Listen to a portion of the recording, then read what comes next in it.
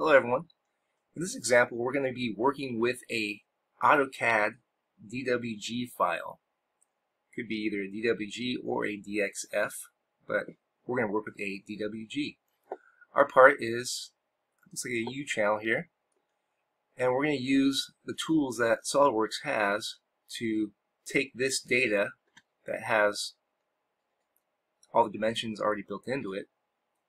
It's built to scale 1:1, and transform it into a three-dimensional part. I'm going to break it down into 3 separate videos. The first one will be just how to import this drawing into SolidWorks. The second one would be how to turn these views we have here into orthogonal sketch views within SolidWorks. And then the last video will be actually creating the part. So let's get straight to it in this first video. Let's see here. Alright, first thing you do is you're going to open up a .dwg.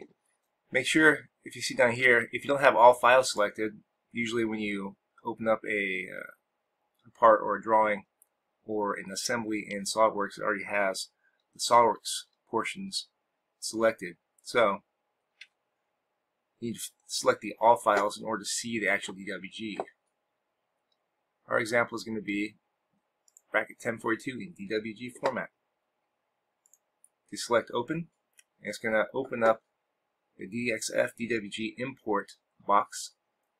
We're going to use it as a 2D sketch. So select the 2D sketch, hit your next. And this one, I'm just going to tell you that the drawing was done in inches, so we want to select our inches. Our drawing only has 2 layers here. You'll notice if you've worked a lot with AutoCAD drawings, 2-dimensional drawings, there's a lot of layers. If you do your drawings correctly, you'll have multiple layers. Layers for the actual object, layers for text, layers for dimensions. Ours only has 2. I think actually everything is, if I were to select the selected layers, everything's on layer 0, so it doesn't really matter. But make sure you select your units import, and if we had a drawing that had a lot of layers, this would make it a lot easier to actually clean up all the stuff we don't need, because what we're interested in is only our 4 views here: our front, our right side, our left side, and our top view. We don't need the title block. We don't need this isometric view.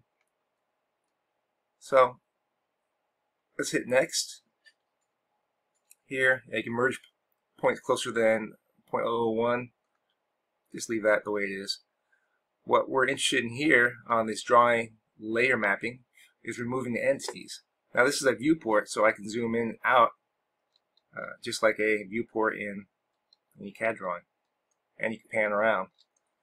What I want to do is select the stuff I'm not going to use. So I'm boxing, and then you hit remove entities and it'll make them disappear. You know, if you go from left to right, it's whatever's contained within the box it'll delete. If you go from right to left, anything that it crosses it'll delete. Remove entities, zoom in so I can get a better look.